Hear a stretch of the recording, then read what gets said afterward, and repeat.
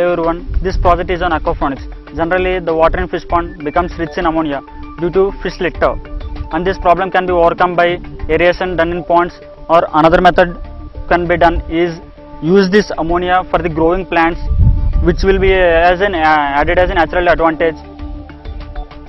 And here we can see a water tank in which fish are placed, and the water is circulated through a electric motor which is dumped in the water, and we can see that the pipes are placed in a vertical manner, so the space consumption is also low, and we can see that the pipes are placed in an inclination manner, so the water flows in a gravitational way.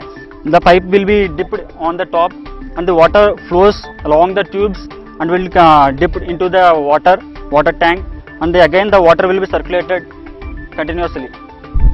We, the students of Session Institute of Technology and Engineering, Tadapalgudem, have developed a small aquaponics model, and I am thankful to our chairman sir B. Gopal Krishna Garu and our vice chairman sir Naka Narendra Krishna Garu for encouraging us to do an innovative projects in our college premises. Thank you. Myself Nidish, I am studying in Session Institute of Technology and Engineering from ECE department, 4th year BTech.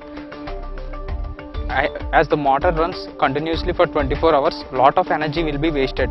So I have incorporated an IoT into this aquaponic system. So for that I have placed a couple of sensors, actuators, and also a MCU microcontroller unit. For microcontroller unit I have used a node MCU, and for the sensors I have placed some ammonia detection sensors and also humidity and temperature detection sensors. As here in the pond I have placed ammonia sensor. This ammonia sensor detects the amount of ammonia present in that pond. So when the ammonia and as well as the humidity and temperature values falls below the permissible limit, the motor will turns on automatically. This will minimize the amount of water consumption and maximize the fish production.